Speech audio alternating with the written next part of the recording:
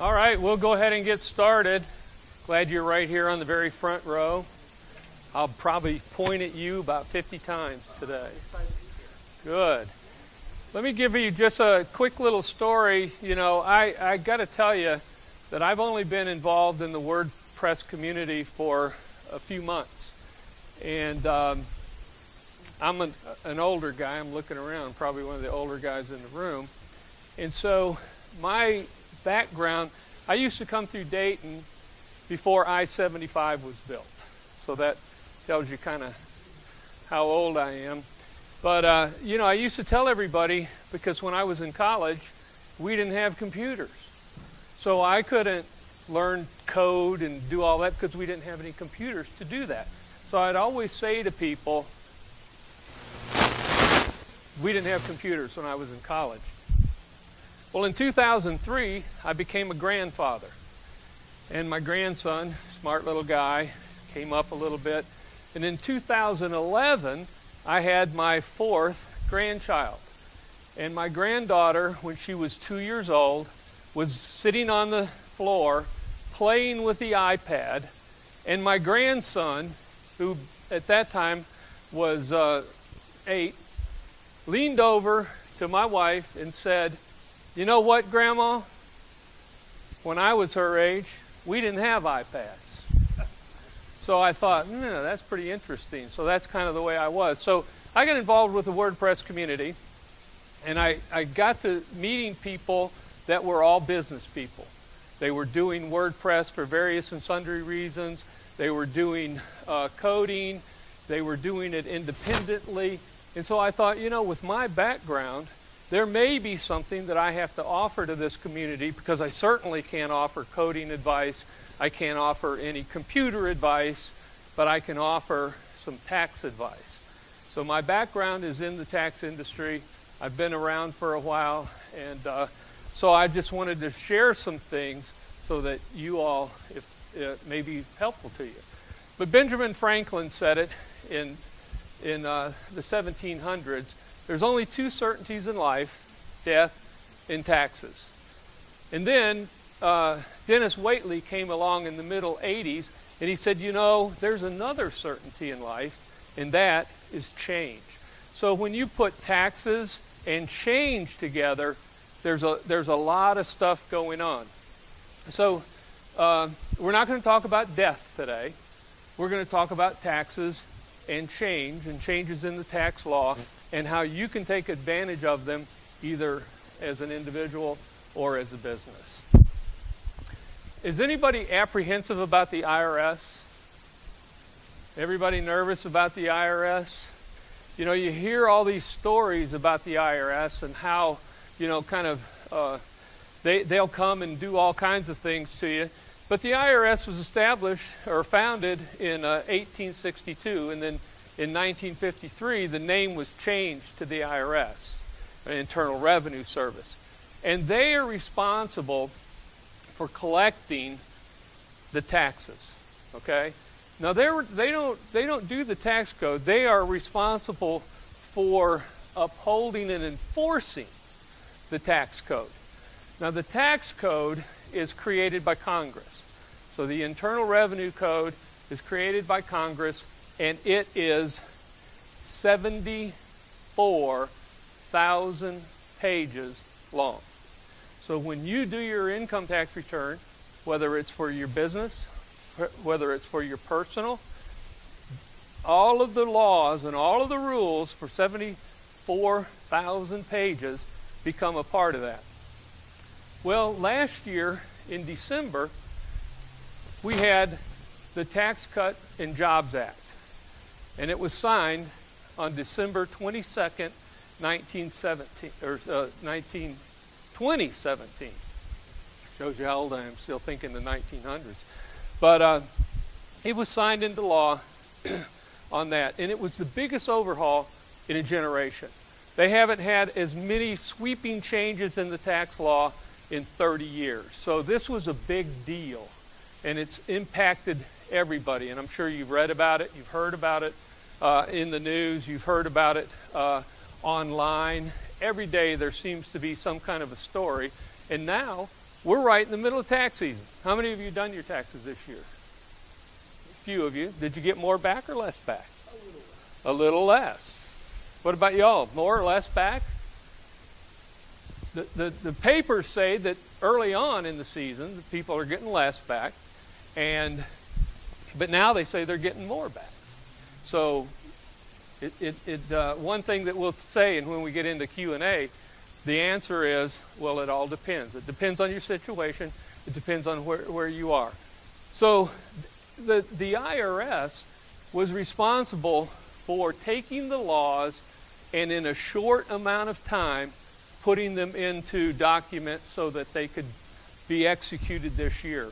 So, and with the government shutdown, we're a little bit behind, or they're a little bit behind. So, here we are. It's time for us to do our taxes. And this is a cute little joke here.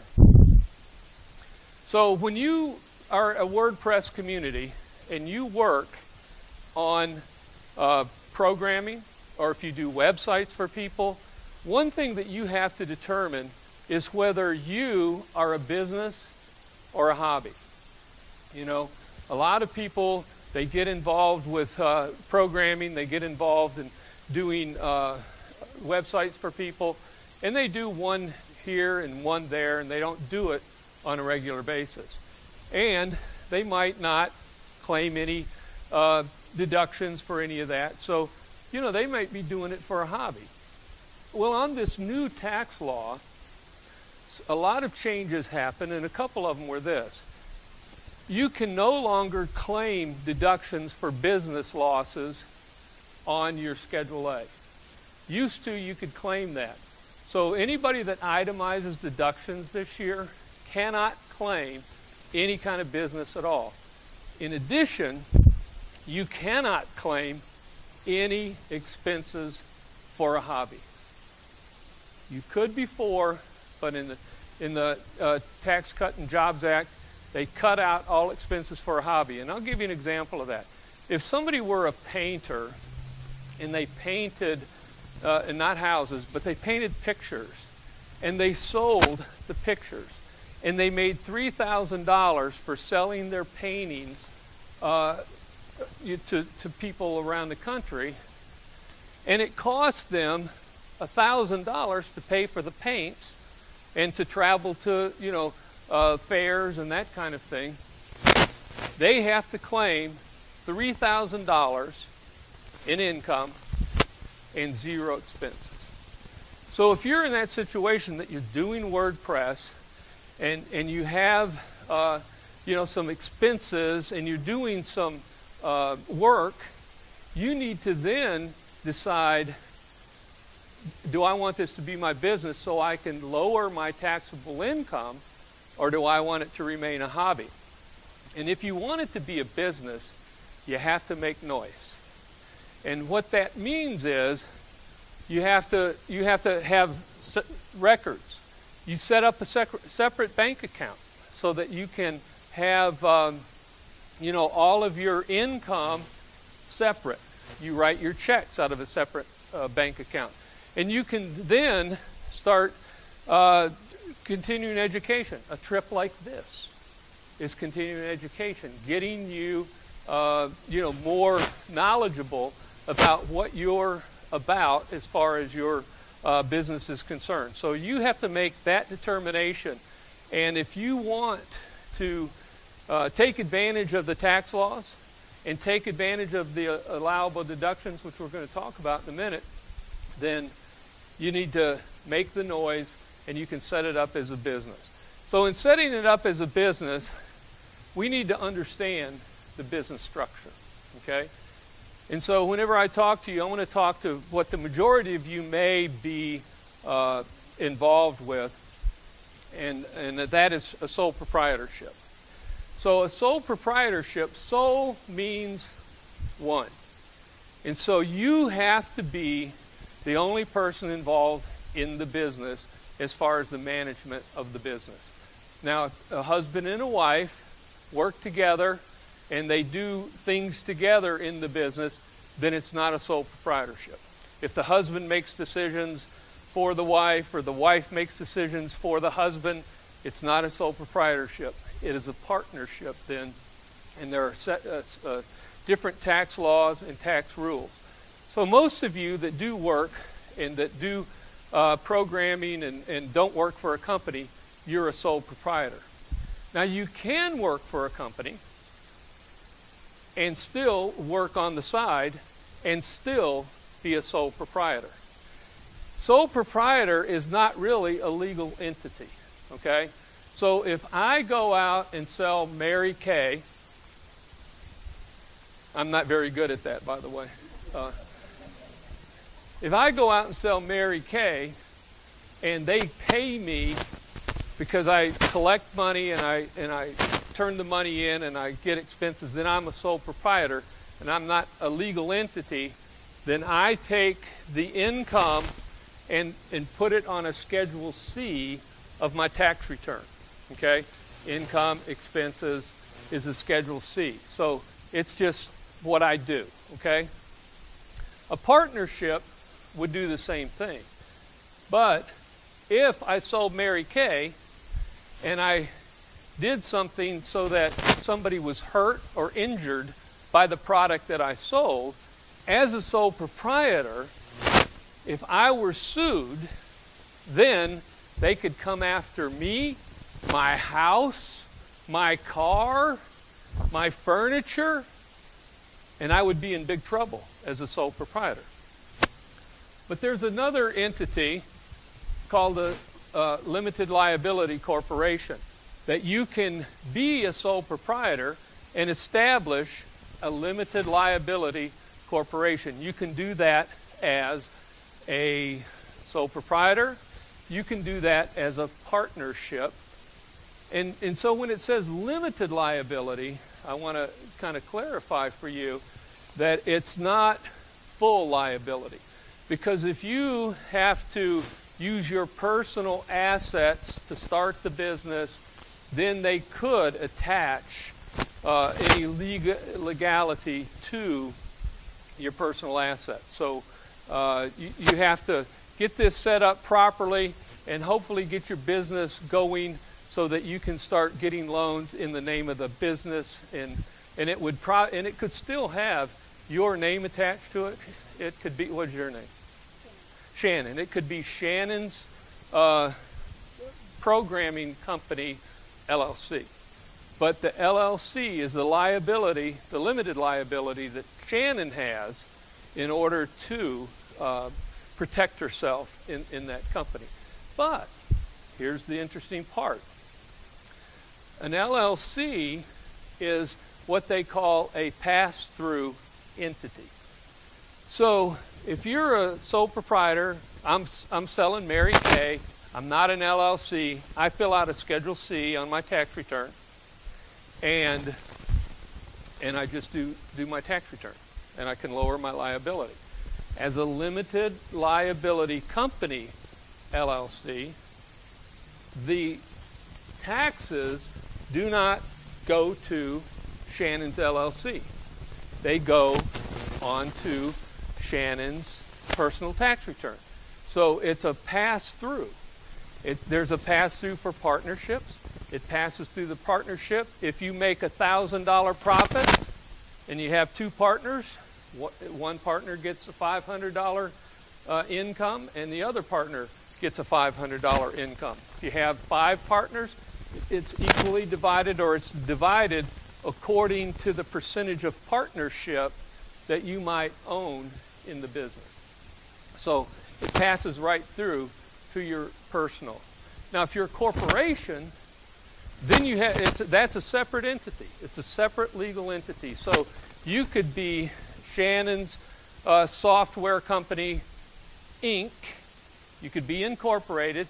Then the corporation pays taxes, and you don't. Unless the corporation pays you, and then you pay taxes only on the amount that you're paid by the corporation. The corporation is taxed. And sometimes, people, they don't want to get into a corporation because they feel like they're being taxed twice, and that could happen because your corporation gets taxed and then you get taxed, but the taxes are a lot lower, okay? Then the other pass-through part is, well, it's not a pass-through, but the other kind of catch is you can be a sole proprietor, LLC, and select to be taxed as a corporation. So that then you can pay yourself a salary. So if you're an LLC and you're a sole proprietor, you can't pay yourself a salary. You can have a owner's draw, so you can take money out of the corporation, but at the end of the year, when you do your Schedule C and you do your income tax return, the profit is taxable and you have to pay self-employment tax on that. So you pay tax on the profit of that business minus all your deductions. So there's an opportunity there. And my company is an example. I'm an LLC, but I selected to be a corporation because I have different entities, and so I have to pay I file what they call an 1120 tax return, and the corporation is taxed, and if I pay myself, then I have to either pay self-employment tax or I pay myself as a W-2 employee. I can do that as a corporation, but I can't as a partnership or a sole proprietorship if I'm one of the owners. I have to get a K-1 or something like that. So anyway, so there's all of these are interesting ways that it's part of that 47 or 74,000 page document that all of this is marked up in. And then you have an S corporation where you can be have partners, be taxed as a pass-through. You divide up the profits again, and that passes through to your personal income tax. So, but you file a different tax return. You file an 1120S, and it's sometimes called a subchapter S corporation. So that's kind of the business structure. Now, when you have a business, the IRS allows you deductions, and they have to be necessary and ordinary. Okay? So what that means is if you have a deduction that is necessary for your business, then you can claim it. But if it's ordinary then, and something that you know is common to the business, I mean, if you have a business and you have to give people documents and print them out, then the paper that you buy that's necessary. Okay? And to be necessary, it doesn't have to be, by golly, this is it, but it can be, things that you need. Like, I need a clicker if I'm going to click on a slideshow. Okay? So I'm clicking, and I buy this clicker. It's necessary, but it's not mandatory necessary. So there are things that you can claim that are necessary, but this isn't necessary ordinary if I don't do presentations, or if people that are in my line of work don't do presentations. So that's just a small example of that. Ordinary is things like coming to a conference or mileage. So what I want to do is just tell you about some of these deductions that are most common. There are over 100 deductions that are allowable to you. And a lot of you may claim every single one of them, but there are 100 deductions. But the ones that are most common are right here on this slide. And I've highlighted the yellow because I wanted to speak to them and just address them for just a moment. Education and training. So if you're coming here as a hobby and you drove here from Michigan and it was 200 miles, and this is your hobby, and you paid $40 to get here, and you went out to dinner last night, and you had a nice glass of wine, and you had a $52 steak. If this is your hobby, forget it. You can't claim any of it at all. But if this is your business, then you can claim 58 cents a mile to drive here the 200 miles. You can claim your meal, but the rules for meals are a little bit different. You can only claim 50% of your meal. Okay? So you got a little math to do when you do your income tax return. You can claim your hotel room, and you can claim the $40 that you paid to come in here. So that's all a tax deduction. So if this year you made, or if you got some business while you were here and you made $400, but your mileage and everything added up to $300, then you only made $100, according to the IRS and the law. Okay. Equipment. You all work in computers. Just about everybody here has a computer in front of them, and you can claim the computer. Now, in the past, you had to depreciate the computer, and you could only claim a portion of it each year.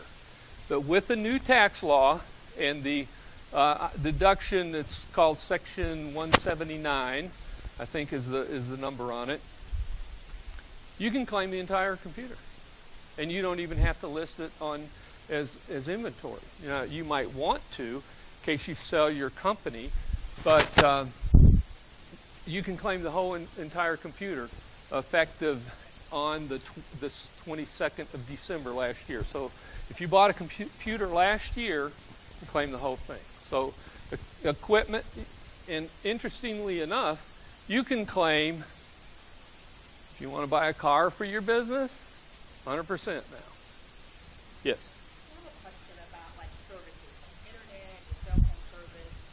How do you determine what percentage to be allocated toward your business if you have it at home? You know, what phone goes with you, but at home you have the internet.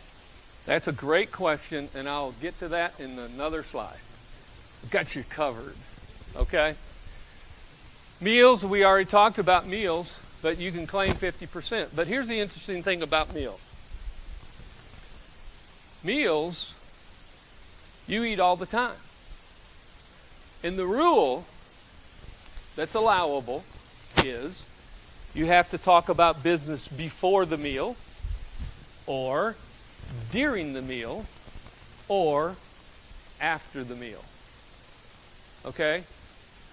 So I go to Chick-fil-A, and I take my wife with me, and we talk about business. I claim that deduction because we talked about business. Or we may be sitting talking about business because she's part of my company. We may be talking about business and then say, hey, let's go get something to eat. We go get something to eat immediately, and we can claim that meal. We can only claim 50% of it, but guess what? If she eats a meal and I eat a meal, we get to claim one of them, and that's good news, okay? At the end of the year, those add up. Yes. Yeah, you can. But she's an employee. She's a partner in my business. Right. Right. Right. She's not claimed because she's my spouse. But I talk about business with everybody. And everybody's a potential client. Everybody I talk to, even all of you, are potential clients. Yes? Roughly, how long before or after she talked about this? Well, typically, has anybody ever watched the Mad Men? Yeah, anyway, if you didn't, you need to go Google it and then watch it on Netflix or something. It's a great show. But, you know, they're always going out and eating and talking about business. But it needs to be relatively, you know, soon. Yeah, you can't go eat lunch and then about 8 tonight say, let's talk business. But it needs to be a reasonable, and typically it's during the meal. Okay, but before, after, or you can grab a meal like we've done here. We just grabbed a meal downstairs and went up to a podcast, a live podcast. Now, if we were paying for that meal and went up, then it's immediately after. Yes.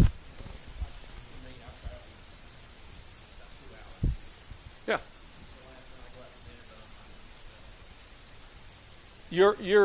Did you stay in a hotel? Okay. You're on a business trip. So you can claim that whole thing. Well, 50%. But you keep your receipt, claim 50%.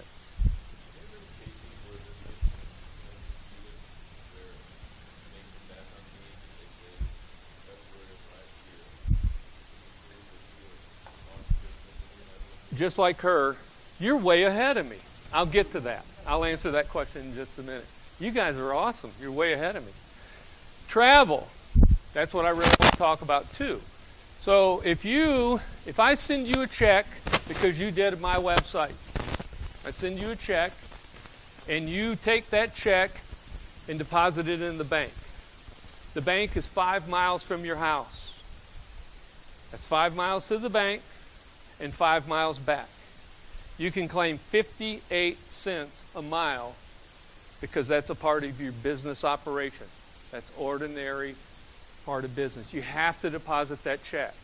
Well, no, you don't since it's coming from me, but you need to deposit that check, okay? So that's part of the ordinary business expense. So the mileage, that can add up if you go to a business lunch. But it depends on kind of where you live and where your business is. You can't claim, if you work for someone, you can't claim going to and from work, okay? You can't claim that kind of thing. And so they've got rules, and it's allowable. You just have to play within the rules, okay? And then the last is wages. How many have kids that are teenage, 8 and 9, 10 years old? Okay. If you have a child and you have a company, and your child, if you put them to work and pay them, now, it has to be legitimate. You can't be a 3-year-old and you're paying them because you need the deduction. But if they're 10 and they can make copies, they can scan, they can do whatever assignment that you can give them, you can pay them. And you don't have to pay Medicare and Social Security on them. So you don't have to deduct it. Claim it on your Schedule C as wages, and that brings your taxable income down. And what I like to do is see how much I'm supposed to pay, get all my deductions in there, and then see how much I pay, and then it's like, yes. But unfortunately, all my kids are over 18. Unfortunately, all my kids are over 40. But you can, and they can only be 18, okay? You can't claim them after 18, so they've got to be in those teenage years. So you have someone that's under the age of 18. A child. Okay. And you decide you want, let's say it's my niece. No. What? Child. Has to be your Child. Your child. You can't do your niece. You can't do my Hey, trust me. I got 4 grandkids. If I could go beyond my children, whew, I wouldn't be paying any taxes. So if it was a child and you meet that criteria, let's say the child is 12 years old. Mm-hmm. Okay, and you decide to pay them a wage. Mm-hmm. It's got to be reasonable. You can't give them $100,000 a year. Let's say $50 a week, okay, for cleaning something. Right. Something that's reasonable. Yeah. I guess you wouldn't really have to put this in the taxes, but I would then want to probably take the $50 a week or $200 a month, and I put in the 529 for them, but that's What the child does with it is no concern of the IRS. What you do with it on behalf of the child is no concern of the IRS. Okay? So you can put it in a cruise account and go on a cruise and pay for the child's cruise out of that if they got to make, more than $50. So, okay?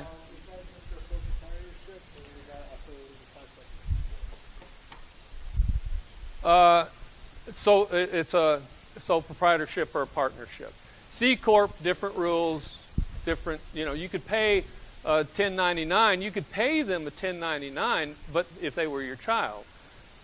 Or you could actually pay somebody, say you had a kid that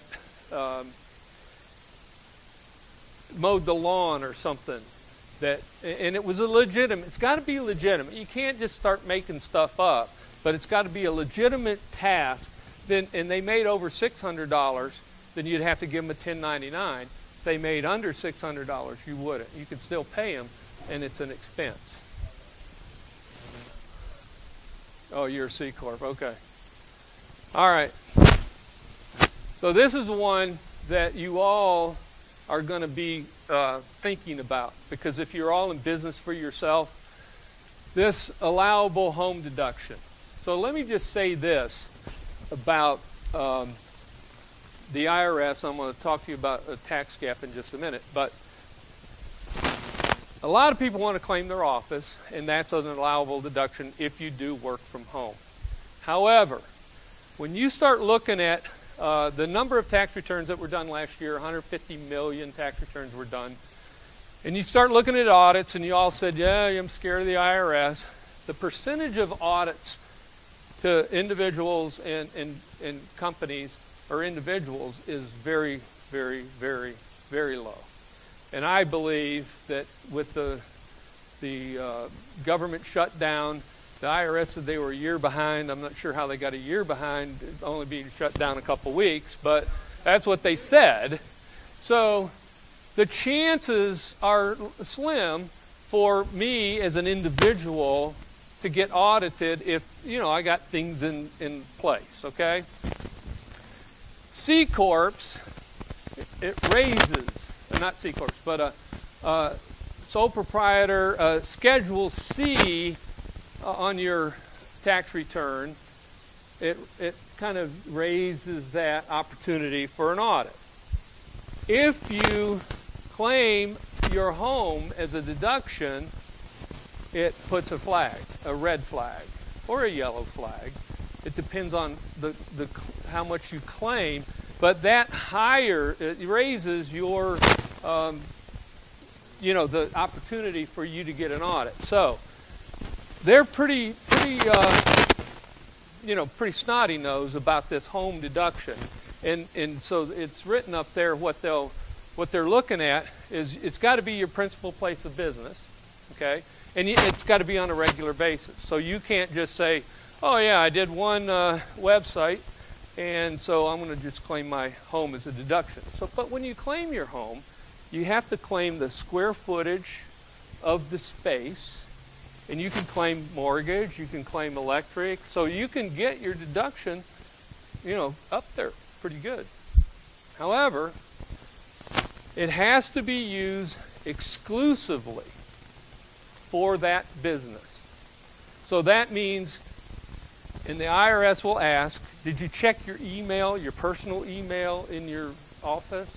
Now, if you go off to an office somewhere and work for the man, you can check your email all day long. You can take your child to the office with you if your boss will let you, and it's no big deal. But you can't do it in your home office. You're not supposed to check your email. Now, people do it, but if the IRS audits you and asks you that question, and you say yes, disallowed. Can't take the deduction. I heard a story of an IRS guy coming into somebody, their home office was right there, they had all their stuff, and the IRS guy came in and said, what's the baby crib doing in here? And she says, oh, watch my little girl, while I'm working. Disallowed. It's not exclusive. So they really, like I say, that raises a red flag. But there's an opportunity then for you to take a more simple option. So you can take $5 per square foot maximum of 300 square feet.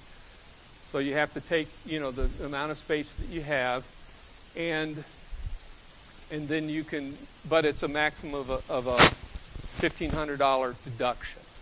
So if you need a deduction, that's the best way to go it, unless you are, by golly, sure that you're not going to have to worry about that audit and worry about the, the penalties for that. Okay. So here's why the IRS, they're tasked with actually keeping these. They're tasked with raising money. They're tasked with collecting the money. And this is why they sometimes get so snotty-nosed. There's a tax gap.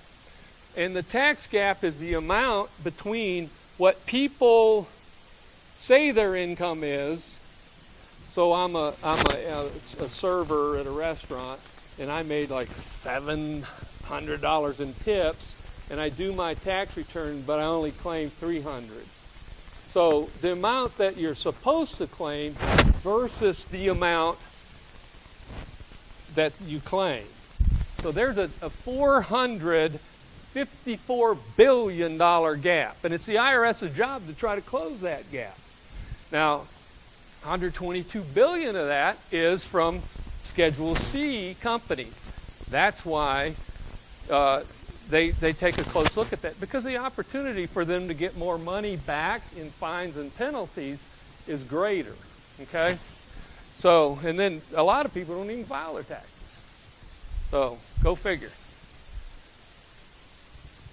So here's the answer to your question. You have to keep good records. Okay? You have to have documents. You have to have backup for everything that you claim. Now, I've had clients come in with a box full of receipts.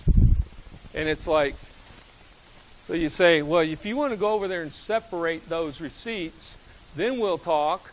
Or you can pay me $100 an hour, and I'm happy to separate them. Well, how long is that going to take you? Oh, about $2,000 worth.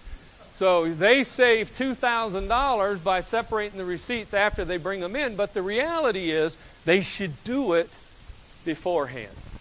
So you came to Dayton, you keep a mileage log of your miles, and then you keep a receipt, you make yourself out an expense report, you have a good record of that. You stapled your meal receipt to your hotel bill. And then keep it in a file. Say, this was my trip to Dayton to WordCamp for the education/training expense that I'm taking on my tax return. Okay? So it's perfectly okay if you jot down your own notes when you're not receiving. Yeah. And here's my specific example. So Right. when I get them from the bank, I don't get a receipt from the bank.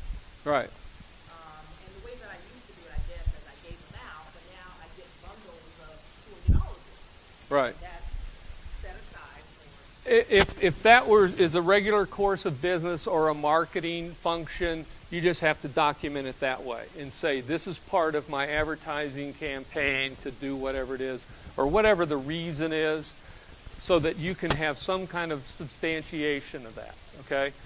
And that's a tough one, because then that's up to that's one of those it depends answers, because it depends on who you get to audit you if you were to get audited. If you don't get audited, it's no big deal, But you have to be ready that you're one of that smaller percentage of people that get audited. Okay, so you have to have canceled checks. You have to have receipts. Yes.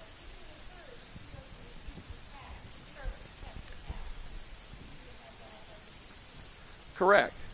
But the IRS guy may say, prove it. Okay? So anyway, but that's one of those things that if that's what you do, and you can take pictures of giving them out or have, some kind of a record. Okay, and we're running out of time. So anyways, here's the thing. Record keeping's critical. You got to keep good records. And I keep records of records. Okay? I got records of everything. I got, I go on a trip, I come back with a pocket full of receipts. I fill out an expense report every month that says, here's where I went, here's what I did, here's the mileage. You used to have to keep the mileage. You used to have to say 942,000 miles to 947,000 miles and subtract. But now with all these apps and all that stuff, you can just calculate. But you have to keep a good record of that. So and keep track of any expenses you deduct. And good record keeping also then helps you when you do your tax return. Okay? Instead of bringing in a box of receipts, you bring in a nice little folder with everything, and then the tax guy loves you. Here's another deduction that you get this year. It's called the qualified business income. Brand spanking new, and they've got a lot of rules attached to it. But in a nutshell, if you make $1,000 on a qualified income for your business, you can take 20% right off the top, right off your taxable income. So it's a qualified business income. You have to make under, and I'm sure most of you make over $315,000, so maybe you can't claim it, but you got to make under $315,000 joint and under $157,000 whether you file joint or whether you file as a sole proprietor or file as a married filing separately or as a single filer. These are the tax rate changes. There's 4 different kinds of categories that you're going to fall in. You're going to fall in as a single. You're going to fall in a married filing jointly. You're going to fall into a married filing separately or a head of household.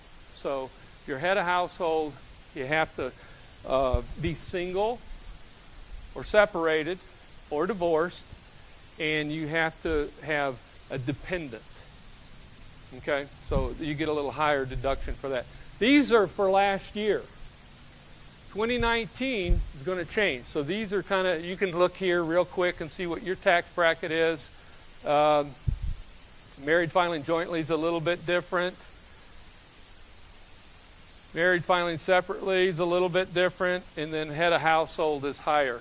And so anyway, I started this presentation telling you that I was not a computer guy. Remember that part? So let me just say this to you. I'm happy to send you these slides, but I got to email them to you because I don't know how to do it on anything. I actually have a Twitter account, and the only thing I know about Twitter, and this is a segue to your next guy, is I get these notifications in my email, and it says, Nathan Ingram has posted on Twitter. I get them all the time, almost every single day, and I go, delete. So I'm going to, so President Trump is on there too. It's you and President Trump, whoever is on Twitter gives me these notifications. But Nathan's always you're always the top one, Nathan. Always the top one. So anyway, just take a picture of that. Send me an email, and if you have any questions along the way, feel free to email me, and or you can send me a Twitter post. I'll never respond, but you can still send me one. Okay? Any last questions before our time is up? Yes, a short one.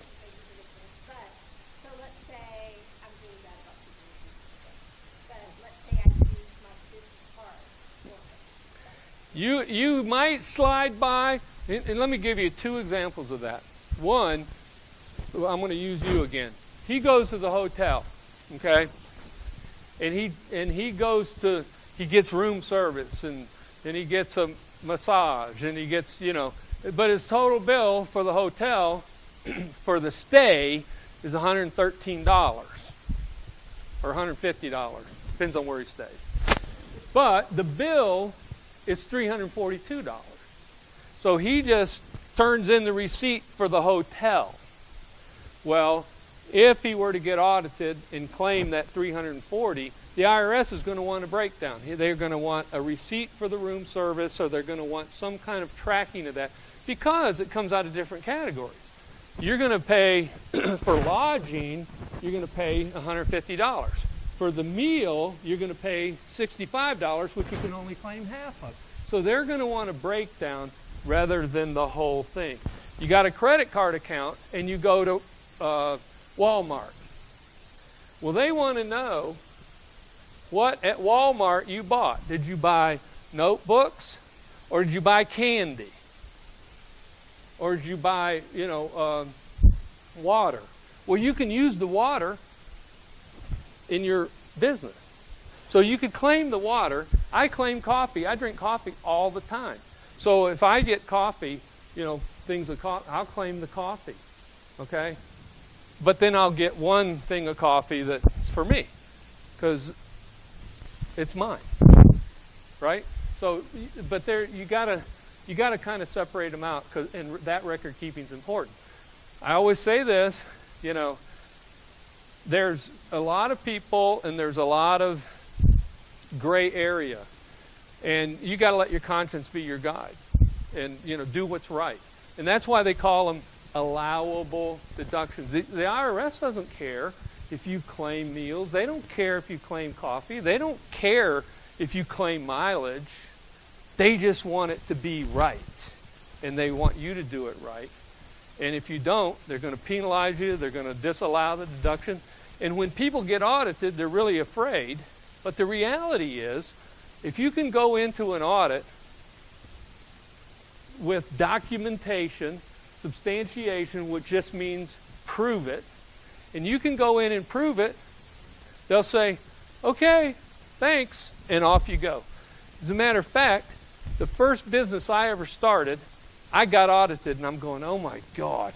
And there was a basis, and I hadn't claimed any basis. I went into the audit scared to death and got $10,000 out of my, and I said, hey, you can audit me every year. Yes.